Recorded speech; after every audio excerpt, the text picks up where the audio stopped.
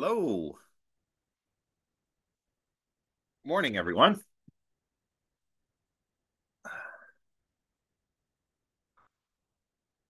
Okay. Hope everyone can see and hear me properly.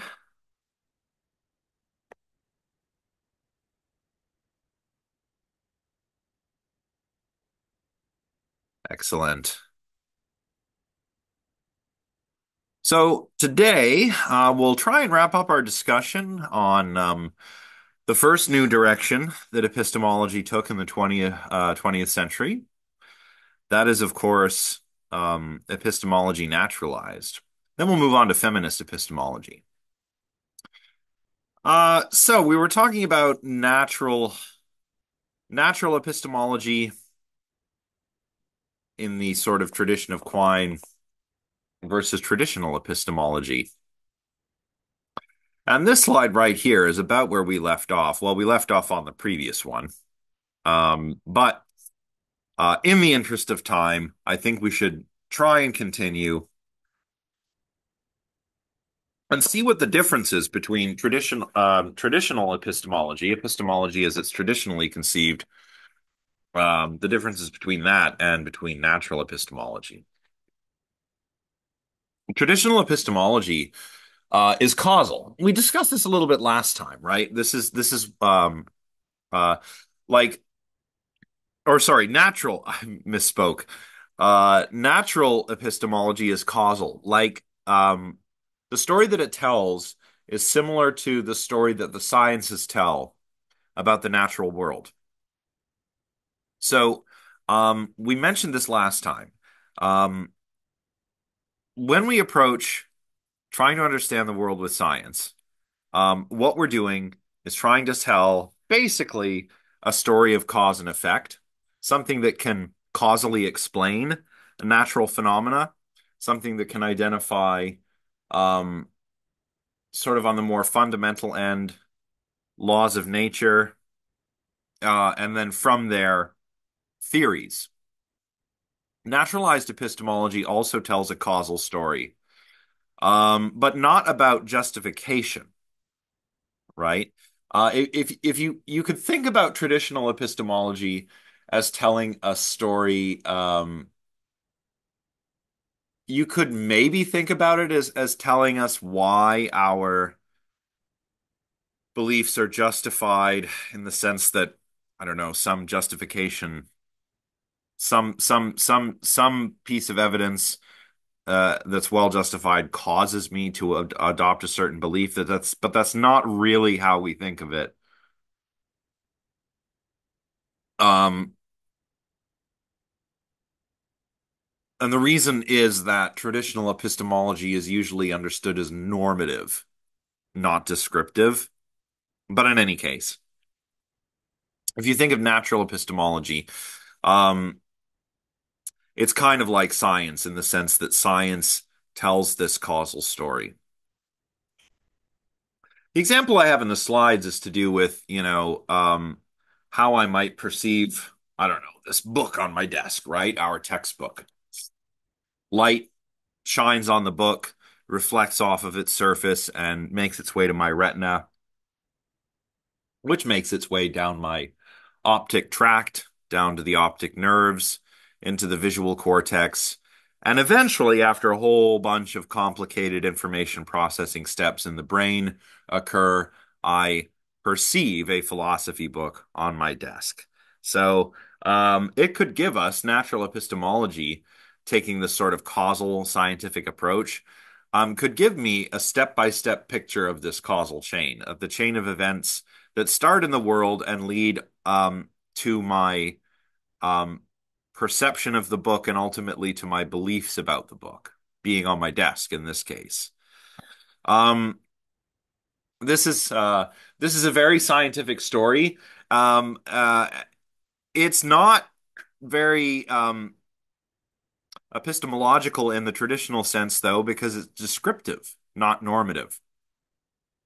And that leads us to our second point about traditional epistemology, and that is that traditional epistemology, as I mentioned a moment ago, is normative. It tells us what we ought or ought not to believe. A natural epistemology tells us what we do and don't believe. So it's more like the sciences in that way. You want to think of it like this, to unpack this normative distinctive description, think of what logic does versus what psychology does. So logic is the study of proper reasoning. So it identifies rules or norms that if you follow them, you will be reasoning properly. And it also identifies fallacies where if you commit one of these fallacies, you are not reasoning properly. So logic tells you how you ought to reason. But cognitive psychology, for example, tells us how we actually do reason. And it identifies things like cognitive biases, things where our reasoning kind of goes askew. It doesn't say anything about not succumbing to those, where you just get people into the lab, give them a problem, see what they do with it, and identify how people are actually reasoning their way through this particular problem, right?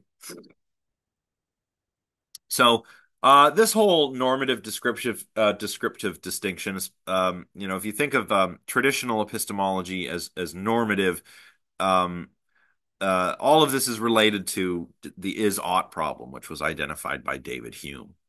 Just because something is the case, does that mean it ought to be that way? A question that's certainly relevant um, in all of our lives, I think.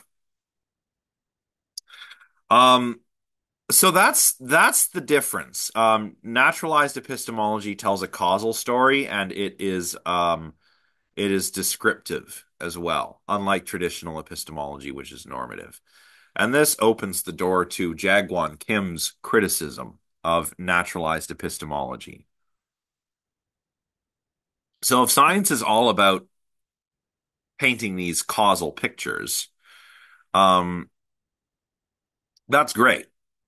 But science, according to Kim, is not something that's meant to answer a question like, should we count these particular scientific beliefs as justified? That's not really what science is all about. Science is about um, telling the causal story, not telling us whether we're justified in believing it. For Kim, as we discussed last time, um, there's how do I put this? There's an important aspect of traditional epistemology is that it occurs prior to the sciences, right? And Quine says no, like the epistemology should be part of the sciences. And Kim says, well, hang on, hang on. If we do it like this, it's not epistemology anymore. So, the causal story that science is supposed to tell is not the story of justification. And traditional epistemologists are interested in justification. When are we justified in holding the beliefs that we do? Hume, similarly, in a similar vein to Kim, um, doesn't think that causal relations are justificatory relations, right? And because there's nothing necessary about effects following causes, right? It's just that constant conjunction we observe. We saw this when we were looking at the uniformity principle, right? If we tried to justify our belief that the future will resemble the past, because in the past it turned out that the future resembled the past, that would be circular, right? So it's that can't justify the beliefs that we hold. Sure, we're naturally inclined to hold them, but the fact that certain effects follow certain causes, the causal story, doesn't justify our holding any of the beliefs that we do. So for Hume, but I want to focus more on Kim here. Um, these relations, these justificatory relations between our different beliefs, whether you're a foundationalist or a coherentist, this is what characterizes epistemology. A naturalized epistemology, Kim says, kind of gives up on explaining how our beliefs are justified.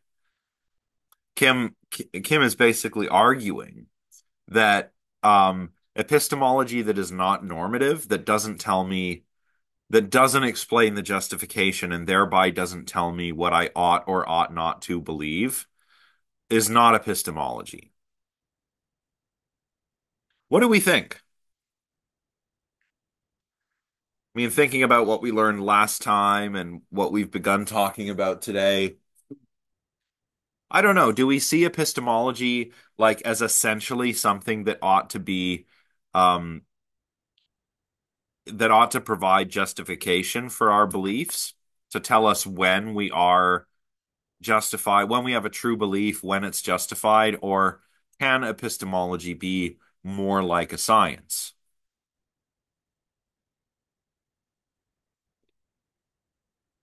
I have to admit that there is something pretty appealing about Kim's criticism here. I mean, Kim seems to have identified something that, yeah, it seems that seems is essential to epistemology as, if epistemology is supposed to be epistemology, we can't forget about that normative element. Fair, fair. No, I mean, yeah, I mean, it is awfully, or I mean, ten a.m. is still early for doing philosophy, but we'll do our best. Yeah, Chloe, that's true. I agree. I think they both have a point. I think they both play a role at different times when we need it, almost. Yeah, It's like to have knowledge and to believe that we have the knowledge, we do need to have that belief and trust in our belief that what we know is right. yeah, And we also need that science piece and our senses in getting to that point. yeah. I mean, we can see, I think, a little bit of how they complement one another in these responses that we're about to take a look at. Yeah, Chloe, that's a good point. Like it's like Quine is just saying, well, let's turn epistemology into a science. And so that's very different from traditional epistemology, which is prior to the sciences and which is normative, right? So would epistemology be like the hypothesis or the thought that you have that you want to try and prove? And that's where the science comes in? Yeah. Like let's continue and we'll see if we can make this connection, right? That some of you are gesturing at. Well, Quine actually thinks that science is normative, not just descriptive, right? So what does he mean? Well, it's the scientific method that actually tells us what we ought to believe, right? We're justified, Quine thinks, in believing things that we arrive at via this method. Um, and of course, science arrived at the scientific method empirically. Um, Science is something we figured out how to do by doing it, not by sitting in the armchair, not by a priori reasoning. So, um, a little bit of this history, um, just before, well, let's get to the chat first. Kara says, I think that epistemology is a framework for asking questions about knowledge and that trying to bar ideas because they don't fit our idea of what something should be means that we lose out on cool new ideas. Both mindsets have benefits. Yeah, certainly. Oh, pardon me. So, if you look at the history of science, right, science used to be, uh, when we called it natural philosophy at any rate, science used to be basically just observing and then reasoning about your observations. So if you think of somebody like Aristotle, right, an early, basically a natural philosopher, we could call Aristotle a scientist. in a certain sense. So Aristotle, sitting by his lagoon, observing the frogs and the fish, the birds, and all of the creatures, looking at the plants and kind of looking and seeing how everything fits together. Like, oh, the insects are there and they feed the frogs. The frogs feed the fish and the birds. So everything's kind of there. Everything's got its own purpose in this little ecosystem. Um, Aristotle was also, into really into vivisection as a method of study. So, um, well, this is a little gruesome, but essentially live dissections of creatures to see how things work in there, in the body. Um, so lots of observation and lots of reasoning about what you observe, um, but no experiments, right? No verifying or trying to falsify anything. So then slowly we get to many, many years later, over the centuries, we get to positivism, which is a movement in the philosophy of science that says what we ought to do is verify claims. So we try to construct scenarios where we verify our hypotheses. Yeah, yeah, alive and awake. So, if Aristotle wanted to know about frogs, he wouldn't construct an experiment to tell us about frog behavior.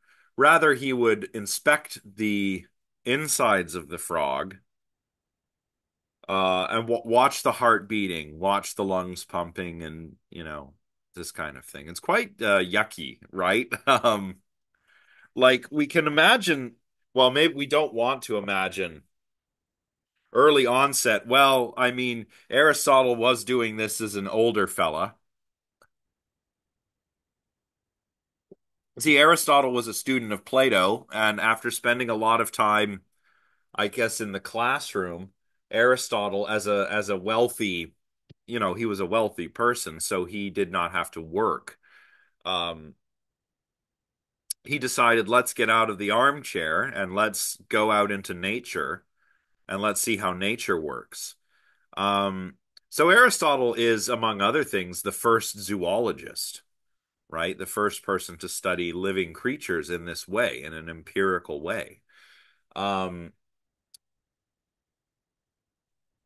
but Aristotle is not worried about the suffering he's causing. Aristotle would have said that these creatures can feel.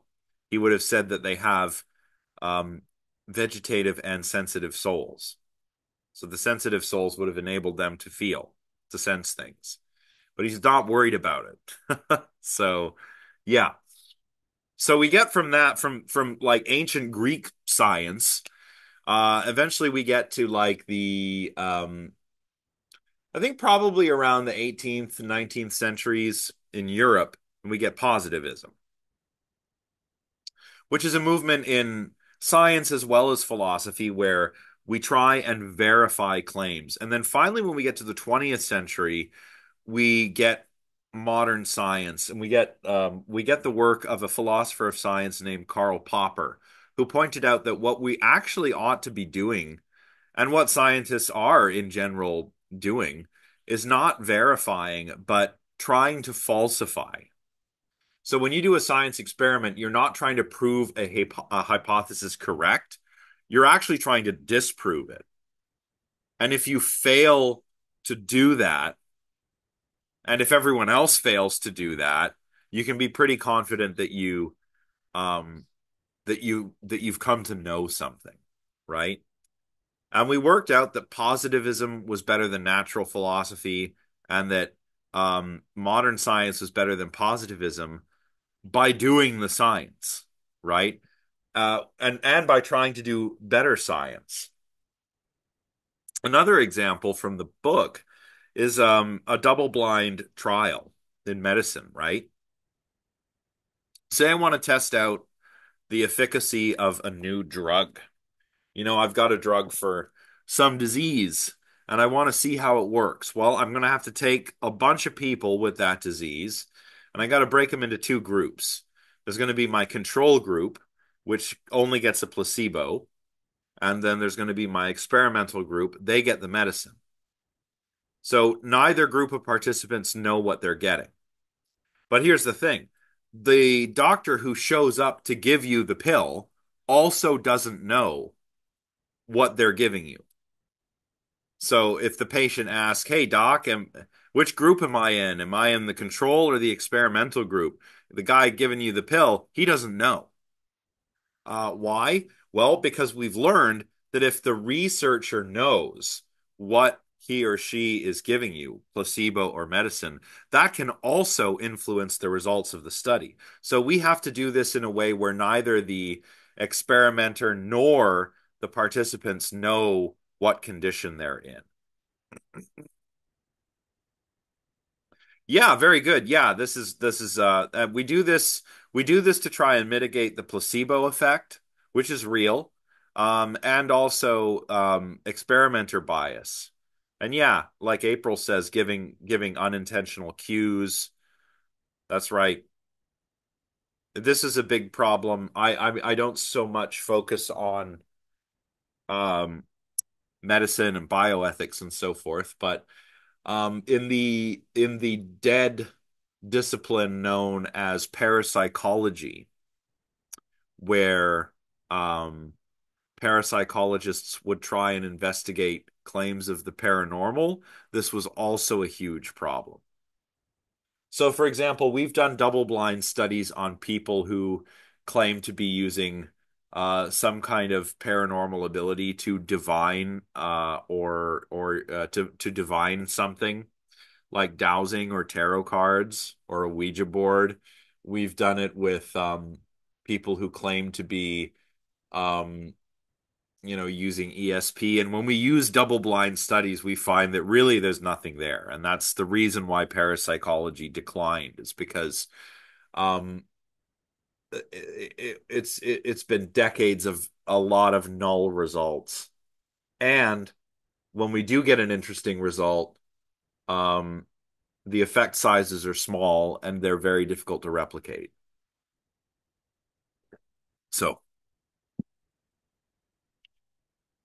so we learned all of this by actually doing science. We learned that there's a better way to do science by doing science. Maybe we're not justified in believing um, something that we've arrived at via a bad method, like Aristotle, right? Aristotle, I'm not trying to, you know, um, not trying to be all like, oh, Aristotle, what a dummy, you know? He certainly was not. But he was a man of his time and circumstances, and founded all kinds of disciplines which are now fully fledged sciences. He was not just an important philosopher. He was a political scientist. He was a zoologist or a biologist. He wrote about meteorology and geology. There was really nothing that Aristotle did not write about, that did not think about. But because of the limitations of the methodology he used, he came to some very odd conclusions, like that the Earth was at the center of the universe, that life came from non-life. The ancient Greeks were aware that if you left a piece of old food out, eventually you would start to see maggots, right? Now, Aristotle, just by observing and thinking, reasoned that what was going on is that the organic material, usually meat, is turning into new life. So if you leave an old piece of rotten meat out there and there's maggots in it, it's because the meat is transforming, the dead meat is transforming into something living. Now, he could have done an experiment. He could have left some meat in an open jar and one in a closed jar and seen what happens. And he would have seen that flies are laying their eggs on the meat, and that explains where the maggots are coming from. But Aristotle didn't do that. 20% algae. Oh, geez. Yeah, it's true. Or Twinkies. Twinkies are another one. Yeah, too busy vivisecting all the frogs, right? So yeah, Aristotle, certainly got us started in a lot of ways. But now nobody, we don't believe in Aristotelian physics anymore. Like, why do heavy objects go down? Um, well, because that's where they want to go, right? Like for Aristotle, all things have an end or a telos. So why does the rock fall when I drop it? Well, because the telos or end of a rock is to be down. You've never seen a rock go up, have you? Nope. They obviously want to go down. That's their telos. And everything has a telos. So the insects in the lagoon are there to feed the frog. The frogs feed the fish and the birds, and also allow Aristotle to do his vivisections, apparently, right? Um, we learned that, this is not the right way to do it, and we aren't really justified in believing the results of such a methodology. So we can say that science, this is what we call bootstrapping. Like science bootstraps itself such that it can inform us what beliefs are justified and unjustified. And this comes from the phrase of pulling yourself up by your bootstraps. Like, if imagine if you were stuck in the mud and I just said pull yourself up by your bootstraps, and you were somehow able to just pull yourself out of the mud by pulling up on your shoes. I mean, that's silly. You can't get out of the mud that way. But that's kind of what science is doing, is pulling itself up by its bootstraps, getting better and better and better over time. Um, and as science gets better, it tells us what beliefs we are justified in believing in. So I'm not justified in believing Aristotelian physics, but I am justified in believing the results of modern physics because it's a much, much better method, because it has the armchair or perhaps chalkboard aspects, but it also has experimental aspects. It has theoretical and experimental aspects. So that's what Quine would say. Um, Others might say that the normative elements of natural epistemology could depend on natural processes or properties. So there might be, kind of like in the vein of Alvin Goldman's reliabilism, there might be reliable natural belief forming processes that we can identify as good as opposed to poor. And as long as we're using good, reliable ways of arriving at knowledge and not bad ways, then we could say, okay, there's still some normativity in natural philosophy, and um, we could count some of these normative properties as natural.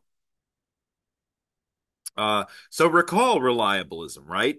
We arrive at the truth, true beliefs via some reliable belief forming process, and science is a reliable belief forming process, and science can tell us which belief forming processes are reliable and which are not. Right? Science can tell us whether one is like whether and how people succumb to misinformation. Right? I mean, think of a reliable belief forming process. A reliable belief forming process might be reading a science textbook. Like you're at university. For some reason, I guess it's because I teach philosophy of mind. I tend to get a lot of psychology and cognitive science majors in this class.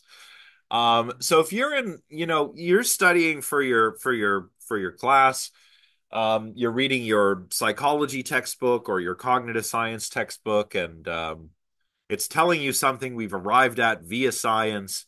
you're probably justified in believing it, right?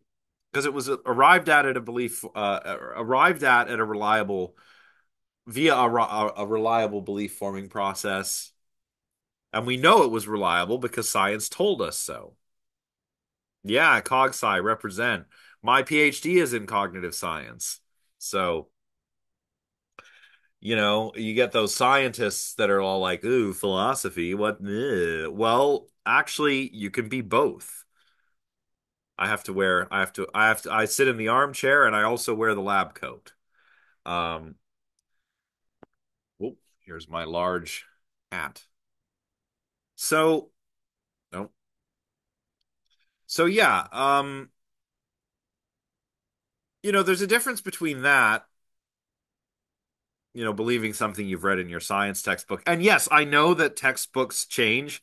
Sometimes we find out that we were wrong, right?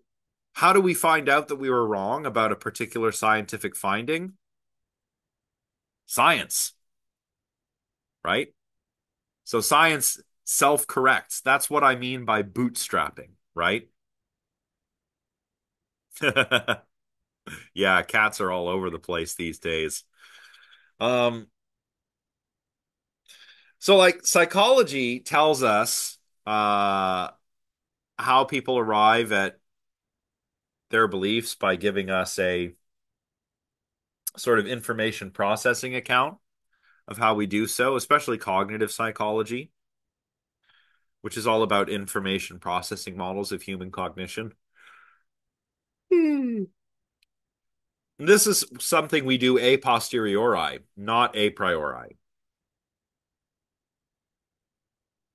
Now, Goldman's approach is quite different from Quine's, but it's still natural epistemology.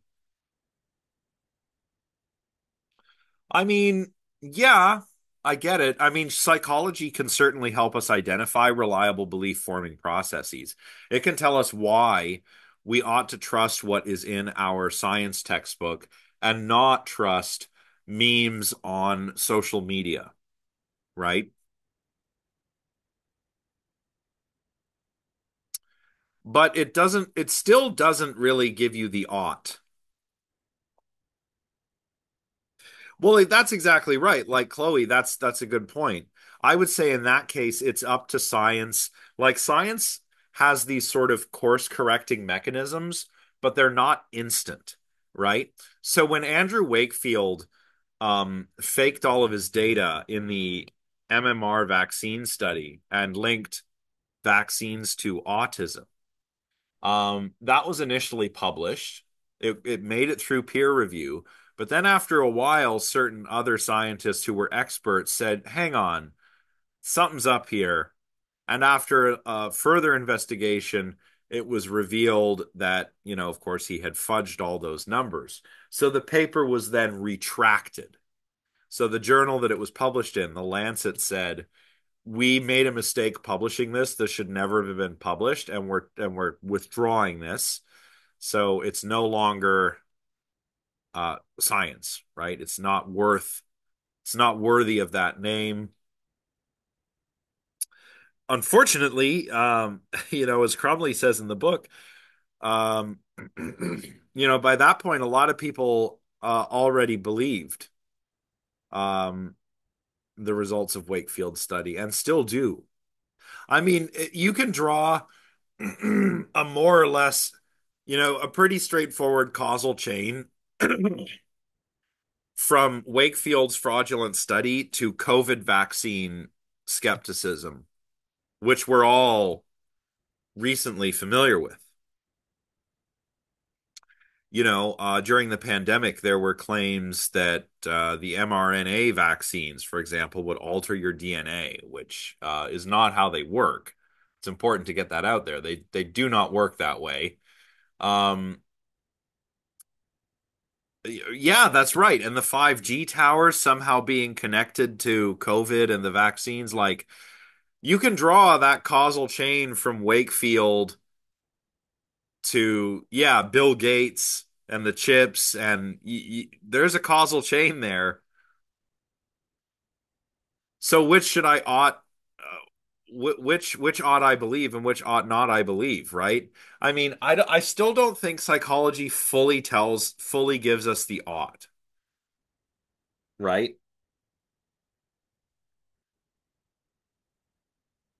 Like even if you say, "Oh, but we can see that, these people saw, I don't know, memes on Facebook and believed them, and that's causally how they came to believe these claims about the vaccine, but they shouldn't have believed them." Why why should they not have believed them? You still need like we don't quite have the normative part of the story that we want, right? Not yet anyway.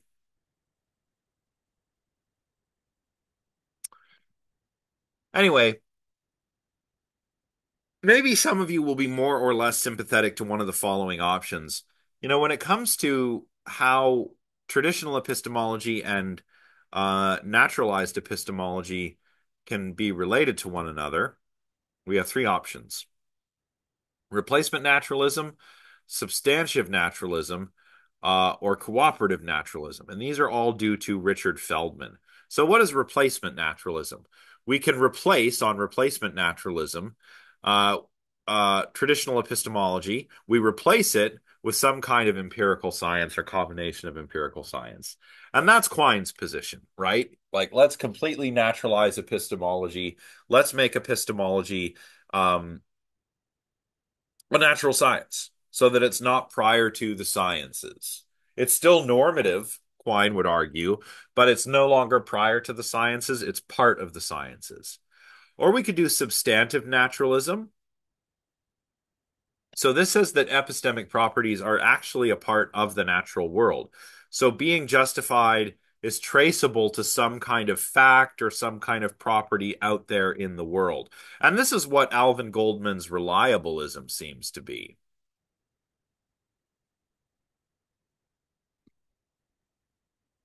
Um, sorry, April, for which one? For replacement, would that be going from like normative to descriptive, right? Normative ought, and then descriptive being what is, like the Well, facts? Quine would say it's still normative because the scientific method um helps us identify what we ought to believe in. Okay. So epistemology is no longer an a priori endeavor, but it is still normative according to Quine. Okay. It's like descriptive. It's a little bit of both for Quine, because it works like a science. So it describes how we come to form beliefs, and based on that, we can work out which beliefs we're justified in having, depending on how we arrived at them. Okay. And likewise with substantive naturalism. There's a lot of overlap. It's not like these are all straightforwardly different. There is quite a lot of overlap between some of these too, right? And then there's also cooperative naturalism, where epistemology is still autonomous from the sciences. Um, Questions concerning the oughts, right, and the justification are still epistemological questions, not scientific questions. But, and this is the one I think a lot of you will probably be quite sympathetic to, um, an epistemologist is still going to read the psychology papers, as it were, right? She will still keep up with the results of psychology, neuroscience, and all of these empirical sciences that study the human mind, and that might influence the development of epistemological theories. So, epistemology on this view is normative. It is not part of the sciences, like on Quine's view, but it gets along with the sciences. It needs the sciences, and the sciences need epistemology. So, um, that's why it's cooperative. So, what do you think? While I re up on the coffee, what do we think? Are you a replacement naturalist, substantive naturalist, or a cooperative naturalist? Or maybe you're undecided. That's okay as well.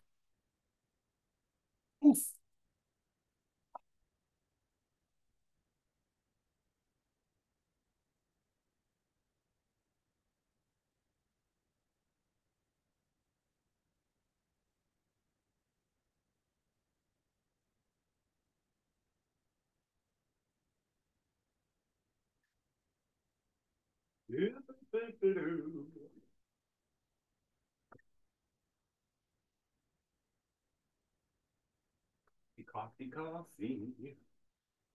Drink more coffee. Ah, ah. Okay. Nobody has decided in the chat. Well, I'll tell you what, I'm sympathetic to aspects of all three. I think it would depend on what it is I'm thinking about and what it is I'm encountering or like situational, you know? Okay. So can you clarify with an example, like of something where you might want one approach versus the other?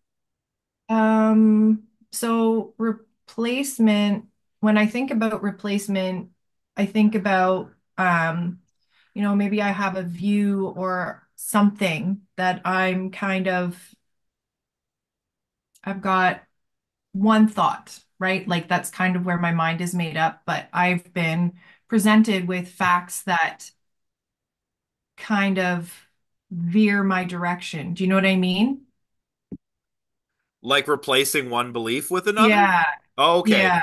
Because well, just keep in mind, I mean, yeah, I think that in itself is an important belief forming process, but just Right. keep in mind that the replacement concerns replacing the whole of traditional epistemology rather than individual beliefs, right? So like Okay. so if I'm a replacement naturalist, I'm like Quine and I think, okay, let's get out of the armchair and let's just do the science. And that'll be epistemology.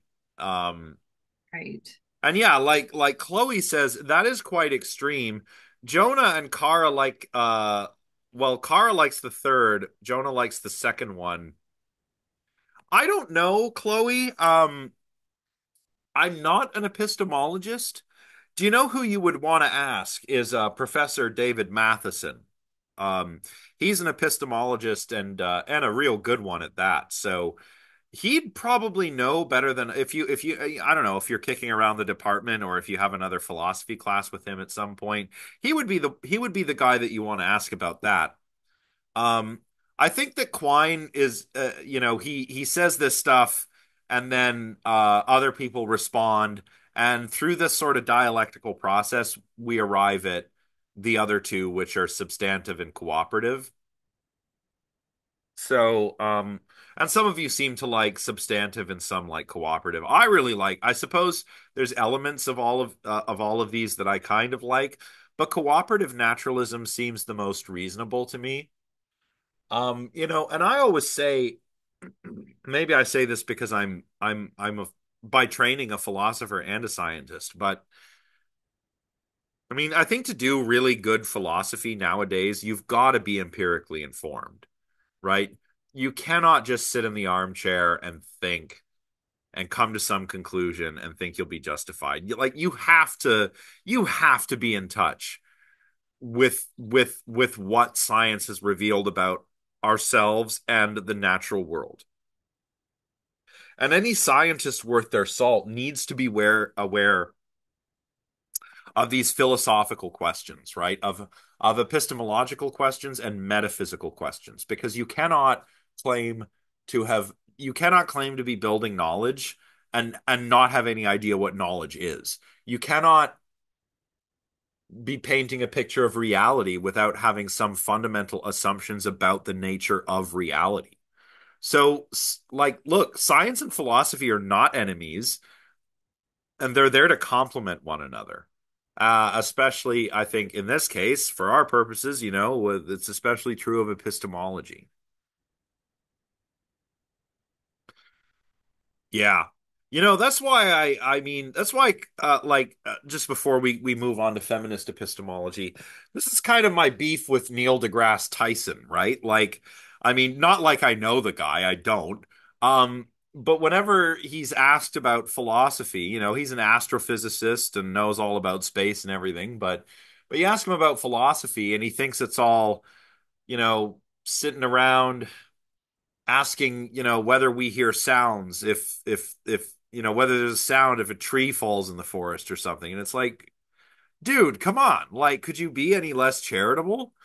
Um, and his mentor, Carl Sagan, knew better. So, and it's unfortunate that a lot of scientists seem to have this idea about philosophy. I mean, I don't want to pick on Neil deGrasse Tyson. Stephen Hawking, during his life, said the same thing. He said basically philosophy is over. Richard Dawkins doesn't seem to think there's much for philosophy to do, even though in his actual work as a philologist, I mean, there are plenty of normative questions there. Um, so those scientists that think philosophy is over, I think don't understand what philosophy actually is. We're not enemies. All right, feminist epistemology.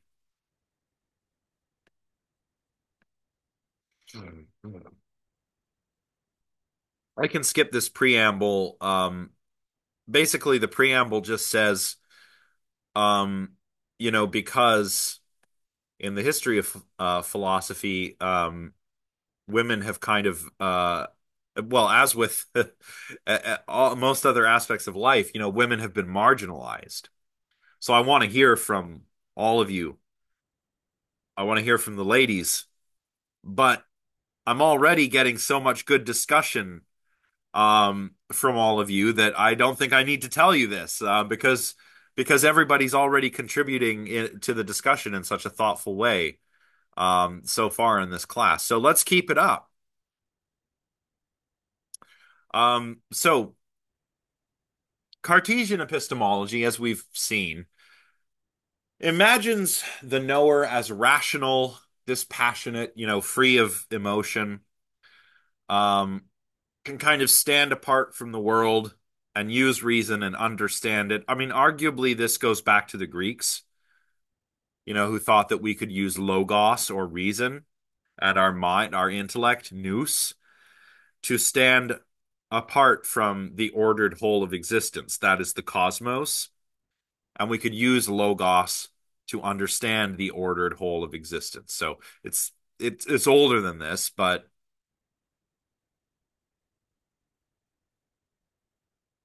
which perspective is that? The Cartesian one? Noamine?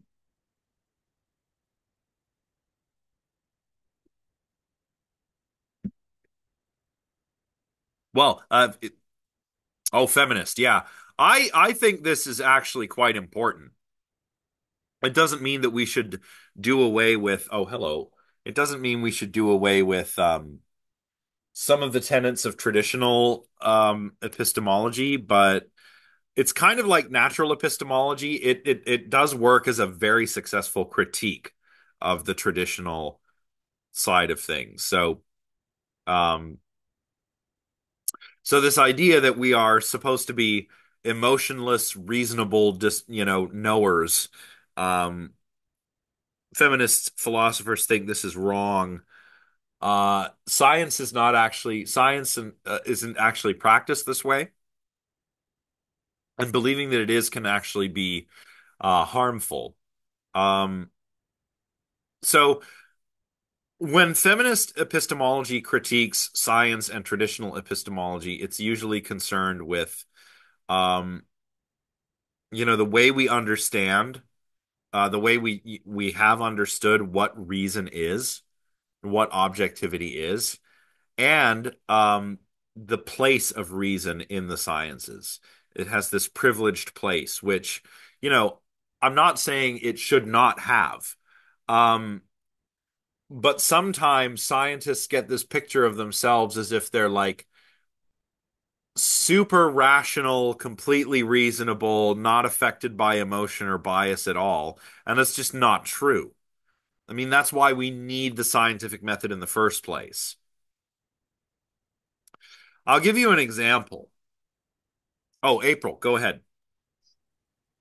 Uh, I think like motivation, is that kind of what you're alluding to within that as well as motivation, right? Because there's some sciences that, like research in cancer, right?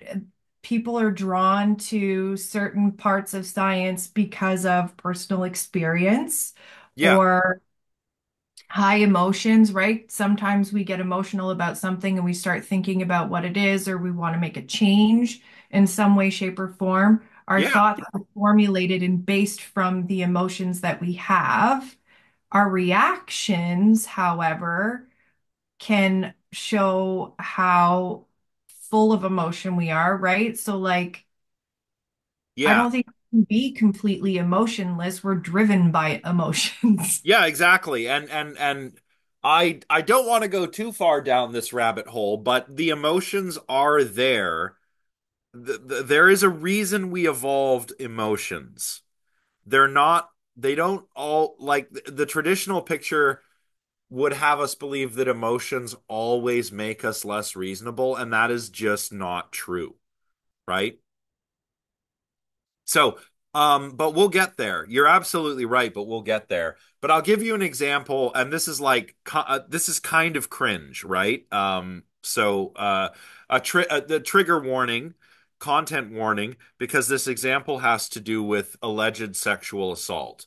So Lawrence Krauss, I hope I don't get sued, but Lawrence Krauss, right?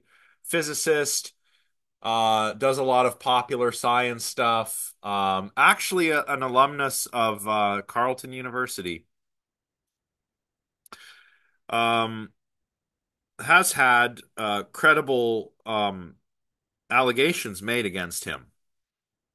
So allegedly, he has um, behaved untoward, uh, towards certain people. Yeah, Kaya, I'm really trying to remember to say allegedly here.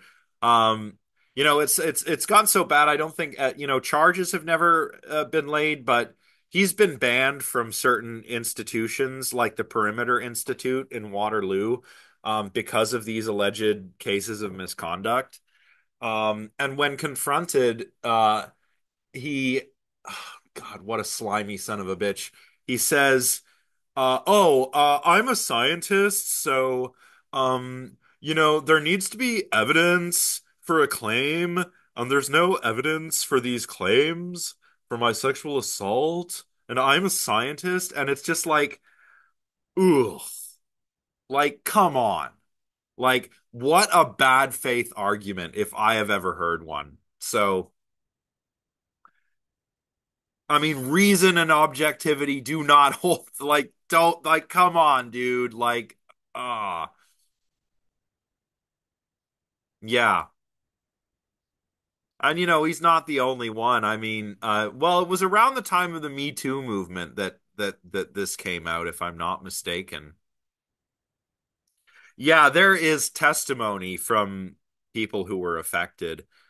Um, I think if you want to read about it, you can read a lot about it on PZ Meyer's blog. Um, oh yeah, that's right, Kaya. Yeah, so a bit of a red flag. Bit of a red flag right there. So, I don't know what he allegedly did or didn't do, but here's an alleged assault upon a person who then says, "Hey, this guy did this," and then oh well, testimony and anecdote is not reliable evidence. You need scientific evidence. Like, come on. Come on. That's what feminist epistemology is really worried about when reason takes this super privileged position. Sorry, no. Reason is great, but so are the emotions. So is the reliable testimony of people that have been wronged or hurt, right?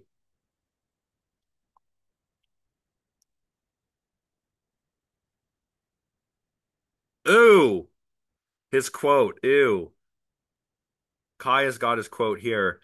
As a scientist, I always judge things on empirical evidence, and he always has women ages. Ooh, no, no, no, no. Yeah, but no, he doesn't always have or he didn't always have women.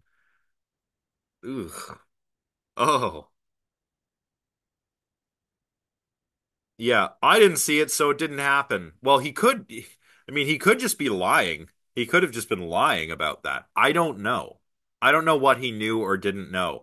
I just think it's a real slimy, bad faith argument to say, like, sorry, I've got to be a scientist on this one, as opposed to believing, the credible testimony of these alleged victims. So don't be a Lawrence Krauss, okay? Yeah, it's pretty slimy.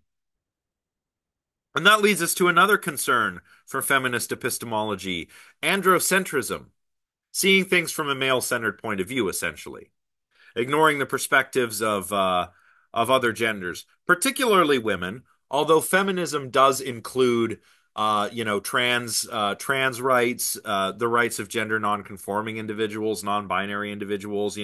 Feminism is not just strictly about women, right? And I think that's important. Because that's a source of one of those bad faith critiques of feminism is that, oh well, oh, a feminist, eh? Well, what about my rights as a man? Well, feminism is about equality of the sexes. It's not like doing a reverse androcentrism, and instead of men being dominant, we'll make it so that women are now dominant and women run the show. No, it's about equality of the sexes. Or I should say equality of the genders, because sex is a bit too binary. So, yeah, that's what it's really about. Yeah, April, good point. Yeah, feminism tends to be quite intersectional. So, feminists will also consider not just sex and gender, but race and ethnicity, class, disability, right? And now I'm getting a bit outside of my wheelhouse right now, but I just want to kind of acknowledge this, because there are people who misunderstand feminism. I think sometimes intentionally misunderstand it, and that is not going to be happening here. Yeah, all the isms, right? They all kind of do this. So yeah, feminism, and feminism again has evolved. Uh, Started, I think, arguably with Mary Wollstonecraft and a vindication of the rights of women. Mary Wollstonecraft was Mary Shelley's mom. Mary Shelley would go on to write Frankenstein. But Mary Shelley also thought that slavery was fine. Yeah, four waves. That's right. And then we get into women's suffrage, right? So women wanting the right to vote, votes for women and everything. And of course, the Second World War was big because all of the men were off fighting, and women did have wartime roles, but they were typically relegated to administrative or medical roles, also roles in intelligence. I mean, this is a time, during the Second World War where computer was still largely a job description, not a device, and most computers were women. So people doing sums, they were mostly women. Um, then you get to the 1960s and you've got the birth control pill, and it's about bodily autonomy. I think into the 1970s, abortion access and those kinds of things. Um, yeah, extreme feminism. There is radical feminism, but radical feminism says, not only do we have to sort of be aware of the patriarchy and have equality between the sexes, we also need to dismantle the patriarchy, which isn't even really that radical. Like, I mean, maybe it's radical compared to Mary Wollstonecraft, but yeah, getting rid of the patriarchy, I don't know, sounds fine. I'm okay with that. Um, Oh, the starlings are really having a time of it at my bird feeder today.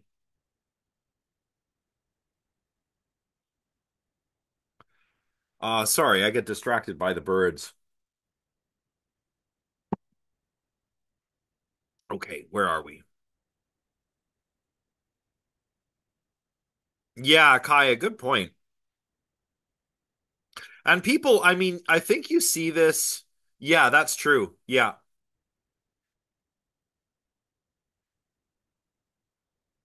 Oh, that's disappointing.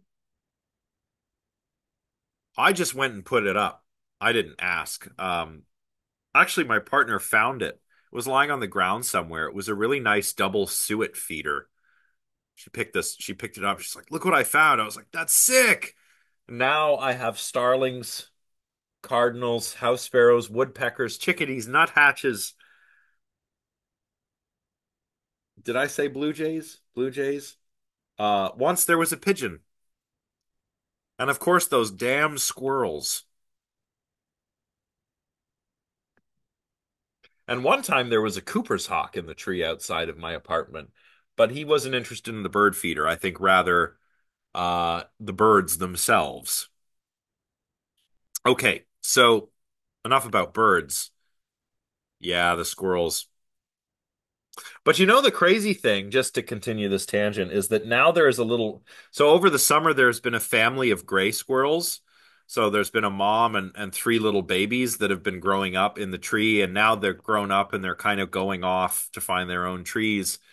But there's been this little red squirrel that's been showing up, putting the run to the gray squirrels, which are much larger. But the red squirrel is more aggressive. Um, and it's been chasing them all out of the tree. Yeah, deer, wild turkeys. We get a lot of wild turkeys around Ottawa. I'll share maybe some of my bird photography one day because I like to go down to the river and photograph the birds. And there's a lot of interesting creatures around here. Sometimes you even see foxes, uh, and stuff in the city. I was taking the dog for a walk, and there was a fox. And it wasn't at night. It was just in the getting close to the evening. But there was a fox being harassed by crows, by a group of crows, and they were dive bombing this fox, taking turns harassing it. So I guess maybe the fox had found something that the crows didn't want it to see. Maybe a nest, maybe food, but they were chasing away this fox. And I thought, well, that is really neat. That is really cool behavior. Yeah. Foxes, bears, yeah. Yeah. Murder of crows.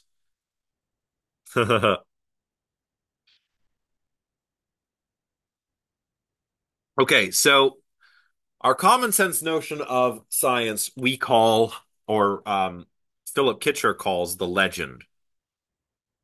So when we use science to produce knowledge, that's guided by reason, obviously. Science is an individual enterprise, it's done by individual scientists.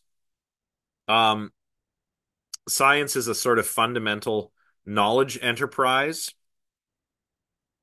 and science leads us to objective truths. Those are some features of our common sense notion of science. Scientists are realists about their scientific findings. They believe that there is actually an objective reality out there that science can tell us about. And science and reason are important. Uh, they're like this, they're buddies. Um, Science is also supposed to be value free, which I think is a highly questionable claim. So, this is the legend. Reason and objectivity rule. And these commitments are what feminist philosophers are critiquing. And keep in mind, critiquing doesn't mean, just like, ah, get rid of this. It means to analyze, right? And try and understand.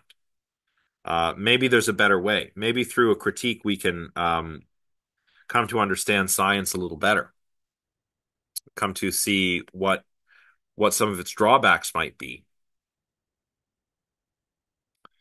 Um, Well, Kitcher is describing is like, look, he's just painting this picture for us, but it's the feminist epistemologists that are really doing the critiquing here.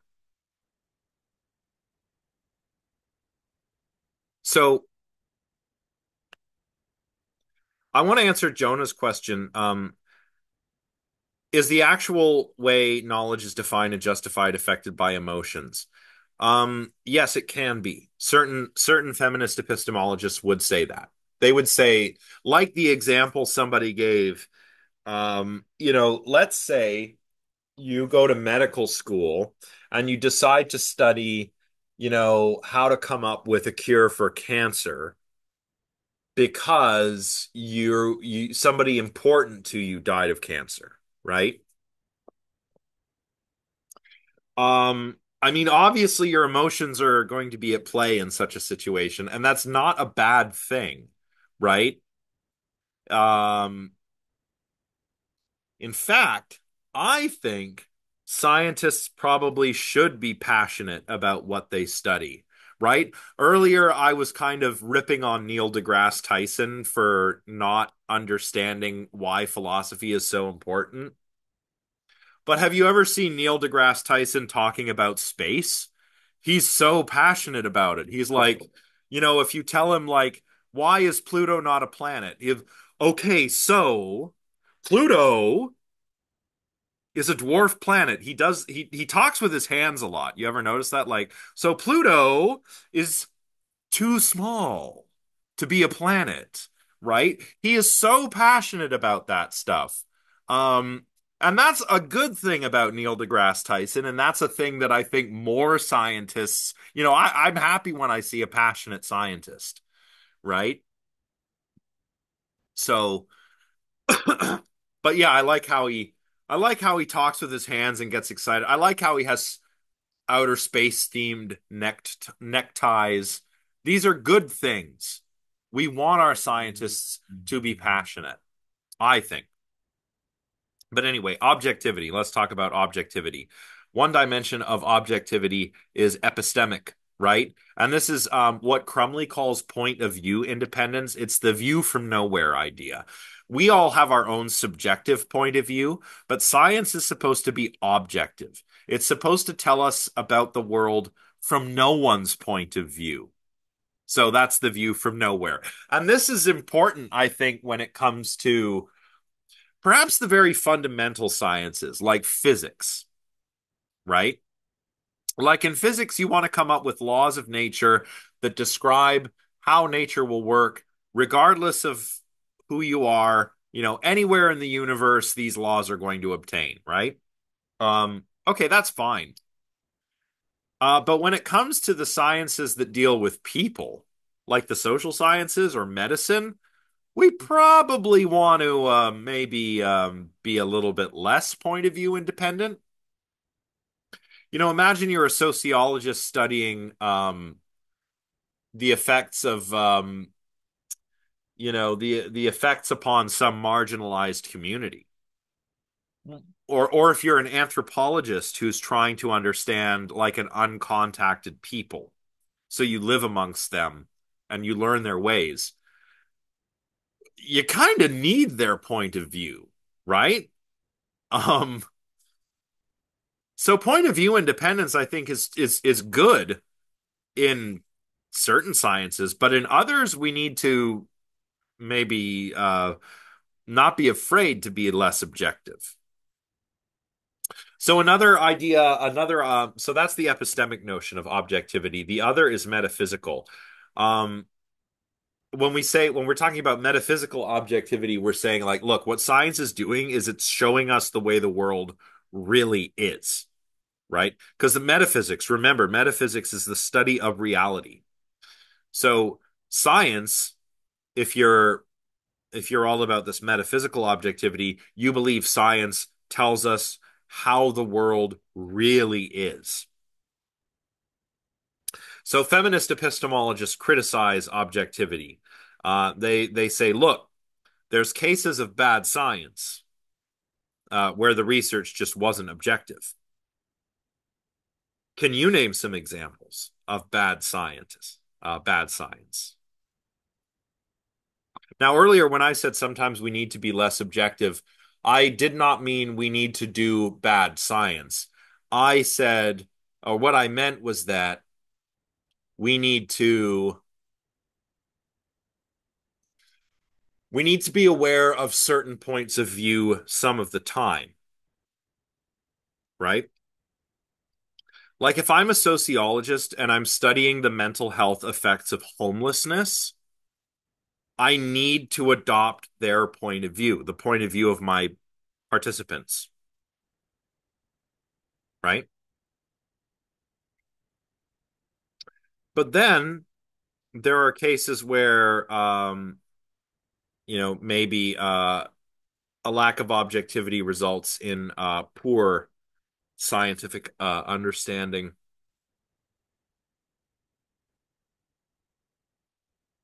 Yeah, Chloe, good one. And speaking of that, oh, Remy says an important part in this interpretation of results obtained through science.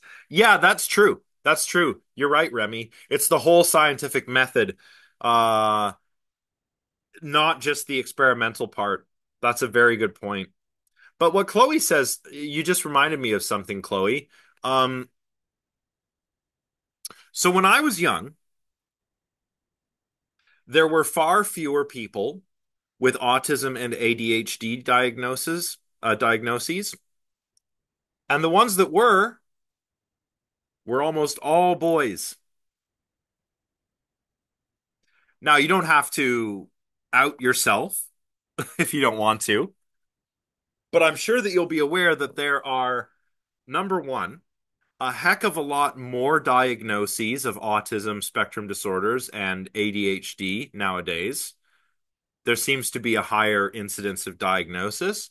Not only that, there are a lot more women on the spectrum and a lot more women with ADHD nowadays. Is that because there weren't any women with autism or ADHD in the 90s when I was a little kid? No. It means that scientists were actually doing a pretty bad job of understanding who can have these conditions.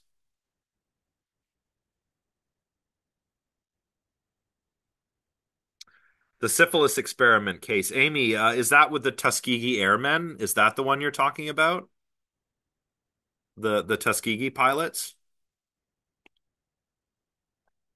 I'm not sure if we're talking about the same case, but with the Tuskegee Airmen, they were an all black American, I don't know what you call it, unit within the Air Force.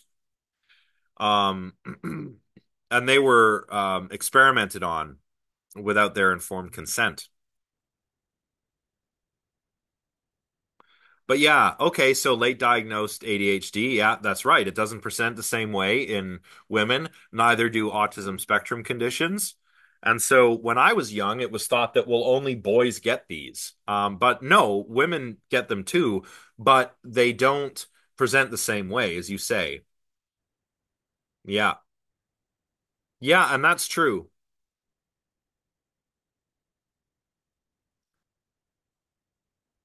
Yeah, that's right, Kaya. Yeah, no, no, I mean, I know what you're saying. When I was a kid,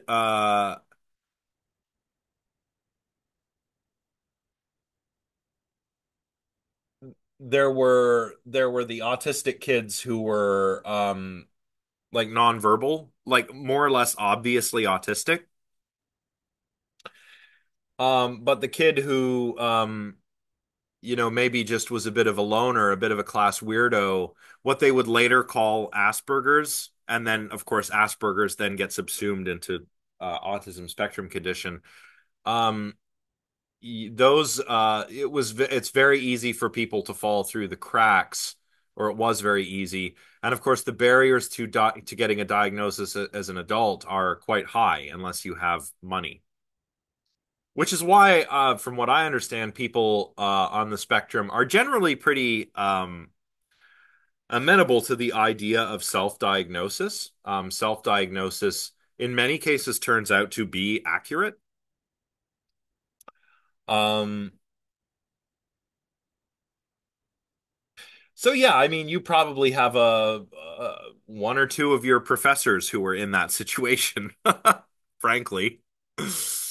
Um, yeah.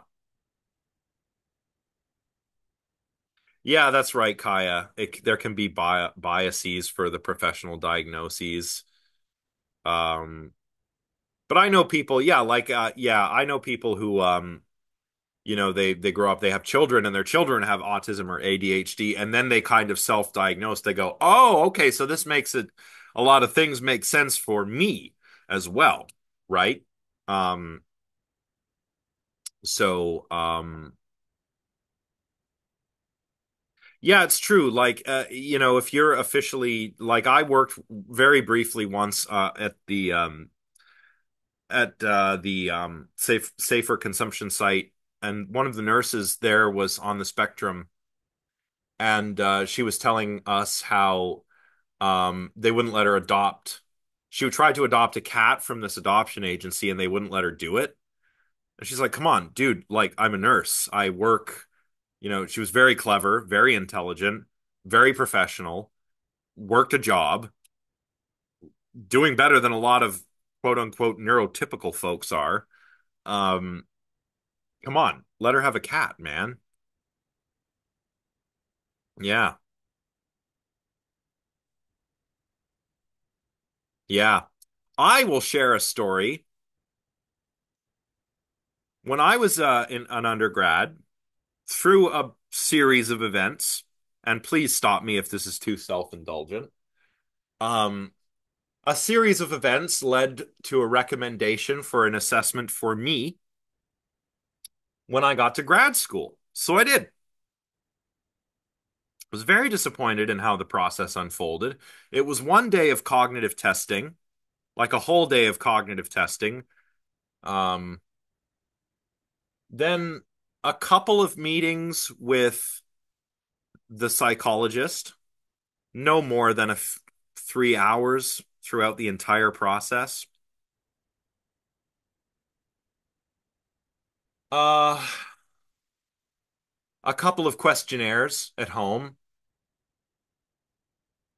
I didn't have to pay out of pocket, which was nice. But at the end of the day, psychologist says, "Oh, I don't think that you are on the spectrum because you have a girlfriend." And I was just like, "What? What? Huh?"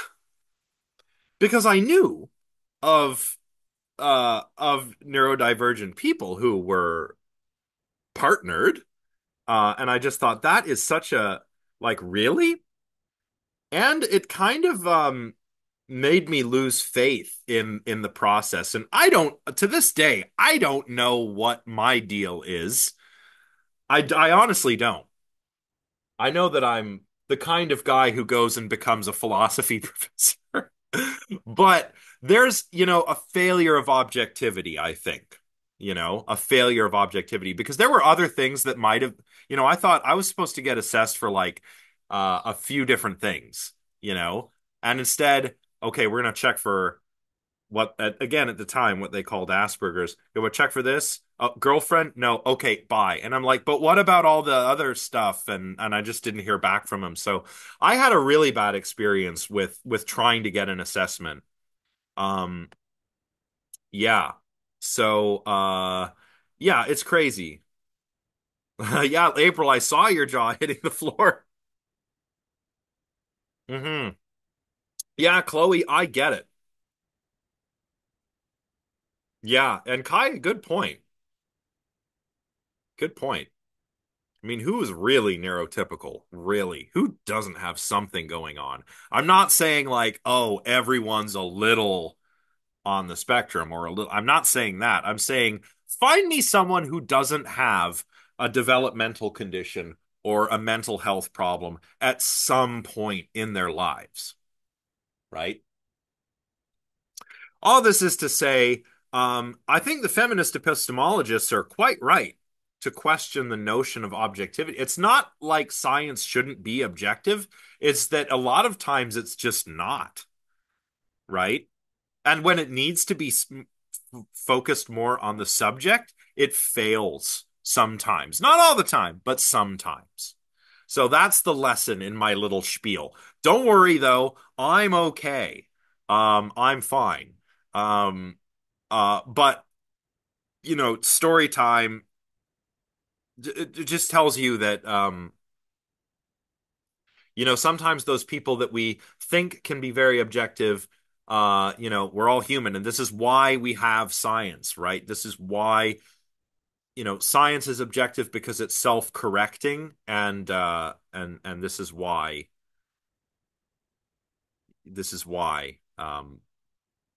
the feminists have a point, certainly. Yeah, Ashlyn, another good point. Like, I think a lot of people expect that everyone